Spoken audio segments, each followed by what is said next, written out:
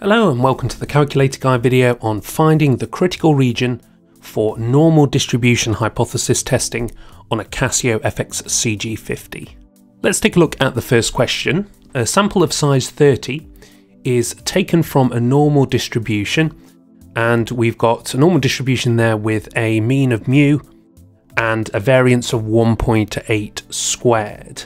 This distribution is used to test the hypothesis where we've got an H0, so a null hypothesis, that the mean equals 40, and we're testing it against H1, an alternative hypothesis that mu does not equal 40 at the 1% significance level. So for part A, we've got to find the critical region for the test's statistic.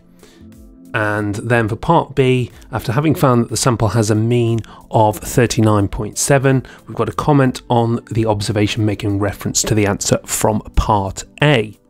So for the first part of the question then, we need to find the critical region for the test statistic. Now we need to think about the distribution for the sample that we have here.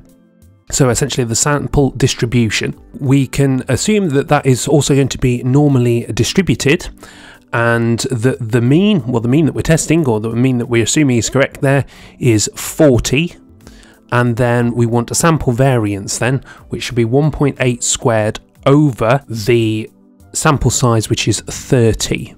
So this will be our sample distribution that we're going to be using in the calculator. Now let's find the critical region. So for this we need to go to statistics mode, and just ignore the data that I've got here. This is just from a previous calculation that I was doing. It doesn't matter if you've got this completely blank. All you need to do is to press a distribution here. So that's F5 for dist. And then we want F1 for norm. And then what we need to find the critical region is to have the inverse normal. So that's F3. And then because we've got variables that we can input from our sample distribution, then we want to press F2 for var to input the variables. Okay, so we've got our screen here where we need to input information from the question. And now tail, what we've got to have a think about here is what type of test that we've got involved here. Well, the alternative hypothesis says H1 mu does not equal 40. Well, that is a two-tailed test. So the suggestion that maybe mu is higher or lower than 40.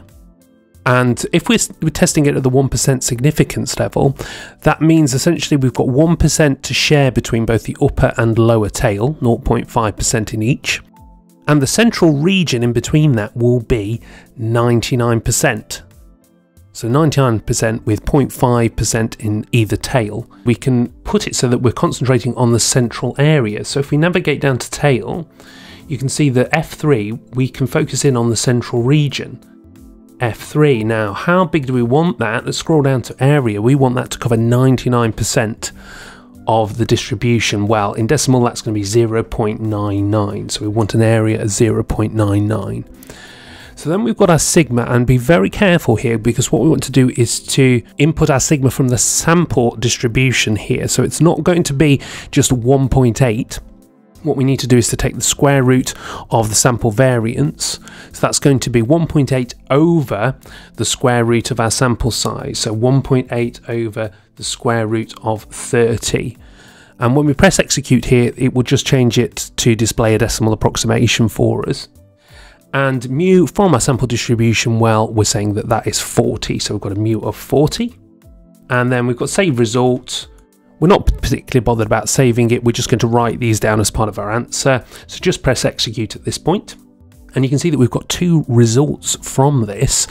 Well, these are the critical values for where our critical regions start and end. So you can see that the lower of the two there, 39.15, let's give it to 2 decimal places. Well, anything that's less than that will be in that lower tail, the 0.5% at the bottom of the distribution.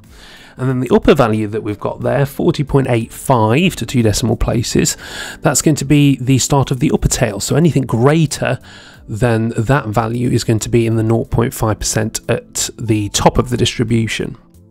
So essentially our critical region for the test statistic is going to be any values that are less than 39.15 and any values that are greater than 40.85, and that's our answer for part A.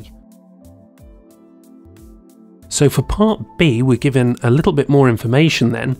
So the sample is found to have a mean of 39.7. What we need to do is to comment on the observation making reference to your answer from part A. So part A essentially means we know where the critical region for the test statistic is, and we're thinking about 39.7. Well, let's just compare it to the region that we've got. 39.7 is, well, it's greater than the lower boundary, 39.15. It's less than the upper boundary, 40.85, which means it falls within the 99% region in the center of the distribution. So if that's the case, then there's going to be insufficient evidence for us to reject H0. So essentially our conclusion there, the comment that we're making is the mean of 39.7 shows that there is insufficient evidence for us to reject H0, and therefore we can accept that mu equals 40. Let's take a look at a second type of question that we might be asked here. A sample of size 20 is taken from a normal distribution where it's normally distributed with a mean of mu and a variance of 5.5 squared, and it's found to have a sample mean of 18.1. And the sample is used to test, and we've got our null hypothesis H0 of mu equaling 20 against our alternative hypothesis H1 that mu is less than 20. So we can see there that we're going to have a one-tailed test in this particular question, and we're testing at the 10% significance level, and we've got to state the result of the hypothesis test. Now there's going to be two ways I'm going to show you how you can approach this question. The first way is going to be very similar to what we've just done, finding the critical region and then testing our sample mean against that. And the second one is working with the probability and testing that against the 10%. So let's have a look at the first way of doing this. It's again finding the critical region. So I'm just going to press AC from here just to go back to the input screen. We want the same setup here. We want to input the variables from our sample distribution. Now, remember with the sample distribution here, we're assuming that the mean is the mean from our null hypothesis. So we've got a mean of 20. And then for the variance there, we've got 5.5 squared over the sample size of 20. So this is the information that we're going to be inputting into the calculator. The first thing we want to alter is the tail. Now, remember that we're doing a one-tailed test here, and we're interested in less than, so that's going to be the left tail of the distribution. And here we are focusing on the size of the region that we want. We want that left tail to be 10%. So it's the 10% level. So we want that left tail to be 0.1 in area. So we're going to input the area as 0.1.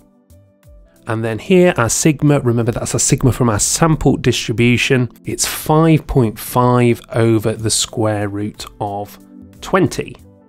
So be careful there, not just 5.5, 5.5 over root 20. And again, once you press execute, it will just display that as a decimal. And our mu, we're going to change that to 20 from our sample distribution. Again, we're not particularly bothered about saving the result to use that any further. So let's just press execute. And here we've got our critical value. So we've got 18.42 to 2 decimal places. So what we know is that any result for the mean that is below 18.42 is going to be inside the critical region, and therefore there'd be sufficient evidence to reject H0. So let's test that against the sample mean that we're given. We're given 18.1, and that is less than 18.42, our critical value there. So there is sufficient evidence to reject H0 here in favour of the alternative hypothesis. The mean is going to be less than 20. Let's take a look at the second method that we can approach this with. And this is going to involve us switching modes here. Again, just ignore the information that's stored in here. We're just going to exit out of here. Back to distribution, then normal, and this time we want NCD, normal cumulative distribution. And once again, we've got variable all set up. Now here we actually do have values that are going to be reused. If you notice, the sigma and the mu are the same as what we just inputted there for when we were finding the critical region. So we can just leave those as they are. If you're not 100% sure that you've got the same result, if you've maybe been doing a few of these questions in one go, you might wish to re-input them. But I'm just going to leave them there. They are correct for what we need to use for to find the probability of getting a result of 18.1 or less. So we're looking for the probability of 18.1 or less. So we want a lower limit. Well, we want a lower limit of as low as you can go. So I'm going to input -9 times 10 to the 99. We want a very low figure here as our lowest value, and then our upper value is going to be anything up to 18.1. So we're going to have an upper value of 18.1.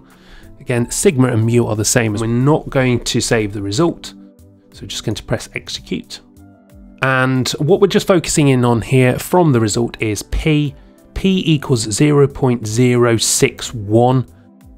So if we were to convert that to a percentage, that's 6.1%. And if we think about it, that is less than 10% that we're testing it against. So the significance level is 10%. We've got a result for 18.1 or less, probability of 6.1. So that is smaller than our 10%, which again would mean there's sufficient evidence for us to reject H0 in favour of H1. Again, we'd expect the result to be the same both times in terms of our observation. So both of them give that same conclusion that we've got to reject H0 in favour of H1. So there we go, two ways in which we can use the information from the calculator to test our sample means, but mainly concentrating on finding the critical region. You may be asked to do that as part of the question. Alternatively, it is part of a method to answer the question anyway, but if you're given free choice, you can also test against the significance level with the probability as well if you prefer. Don't forget to like and subscribe for future videos, but that's it for this video. Thank you very much for watching, and I shall see you next time on the Calculator Guide.